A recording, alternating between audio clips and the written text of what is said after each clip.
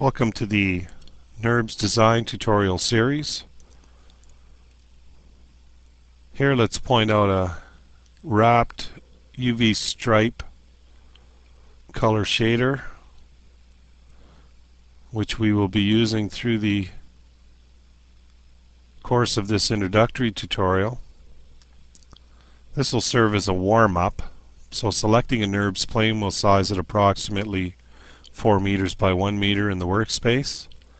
Using the Object Info panel, we will first rotate 90 degrees around the X-axis, and using our control cage we will move this up slightly above the ground plane. TrueSpace has a very robust and easy to use set of NURBS editing tools. A right click will bring up the context sensitive toolbar, and in this case selecting the refined patch allows us to add an isocurve roughly in the center of this NURBS plane object. Now selecting a control point, you have the ability to move, rotate, or scale. Right click on any selected control point brings up the CV handles.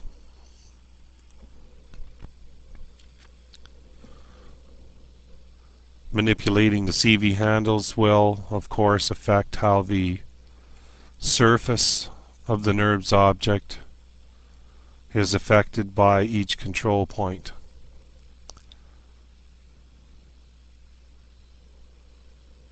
So here are a few simple movements of the various control points on this NURBS plane primitive, along with a right-click access and manipulation of the CV handles. Using a few different views, we will begin creating this boat hull. Now this introductory exercise serves as a warm-up, if you will, with a brief introduction to some of the tools in TrueSpace that we use to create NURBS surfaces.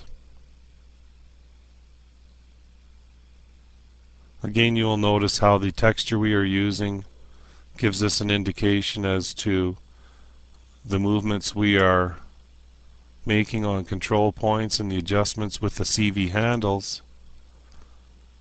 We get a very good indication of how we are actually affecting the surface of the NURBS object.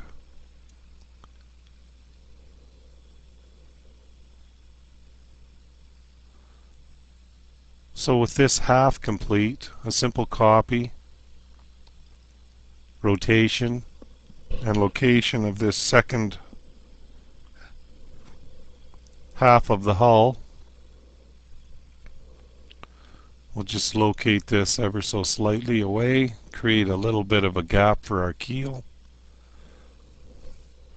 and using the blend surface tool we can now complete the exterior of the hull by blending the surface between, in this case, 3 sets of edges. So again, selecting the blend surface tool, select first edge, second edge, surface is created.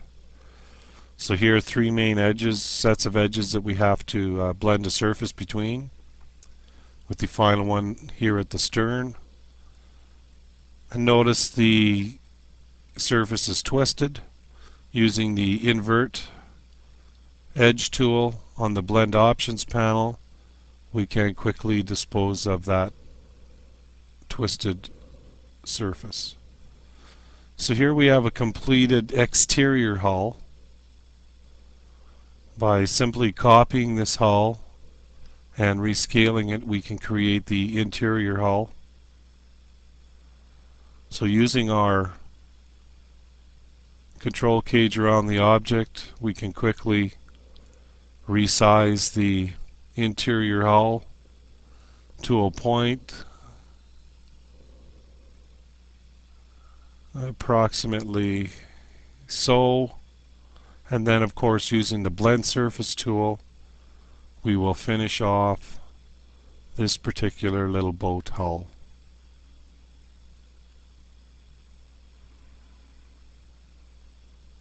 So again, 3 major sets of edges that we can use the blend surface to create a surface between. In this particular case, we have one additional small surface that has to be blended right up at the very bow of the boat here. And with that final blend, our boat hull is complete. So again, this serves as a warm-up exercise for the NURBS design tutorial. A few renders to show our finished object. So have a little fun with this, and we will move on to the main course in the NURBS design tutorial series.